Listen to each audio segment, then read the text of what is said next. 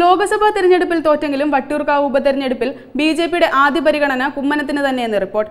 കോൺഗ്രസിൽ സ്ഥാനാർത്ഥി മോഹികളുടെ എണ്ണം പെരുകുമ്പോൾ സീറ്റ് പിടിക്കാനുള്ള ആലോചനകളിലാണ് LDF.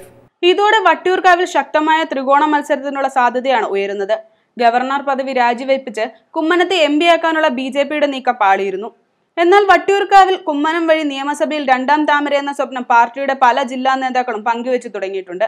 ലോക്സഭാ തിരഞ്ഞെടുപ്പ് പോരും കഴിഞ്ഞ നിയമസഭാ തിരഞ്ഞെടുപ്പിൽ K മുരളീധരന് തൊട്ടുപിന്നിലെത്തിയതും കുമ്മനത്തിന്റെ നേട്ടമായി പാർട്ടി വിലയിരുത്തുന്നു. കുമ്മനത്തിന്റെ സ്ഥാനാർത്ഥിത്വം സംബന്ധിച്ച അന്തിമ തീരുമാനം RSSന്റേതാവും.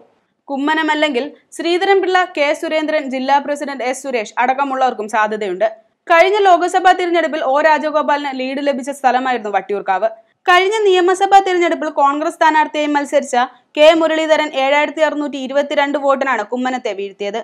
ഇക്കുറി ലോക്സഭാ തിരഞ്ഞെടുപ്പ് ഫലം പുറത്തു വന്നപ്പോൾ ലീഡ് 3000-ലെത്തി.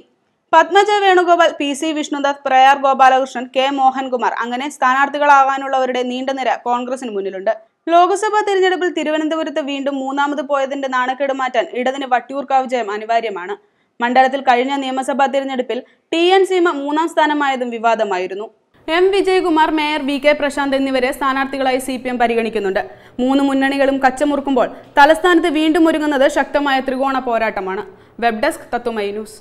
കൂടുതൽ വാർത്തകൾക്കും വിശേഷങ്ങൾക്കുമായി ഞങ്ങളുടെ YouTube ചാനൽ സബ്സ്ക്രൈബ് ചെയ്യൂ. നോട്ടിഫിക്കേഷൻ ലഭിക്കാനായി താഴെ കാണുന്ന ബെൽ ബട്ടൺ ക്ലിക്ക് ചെയ്യൂ.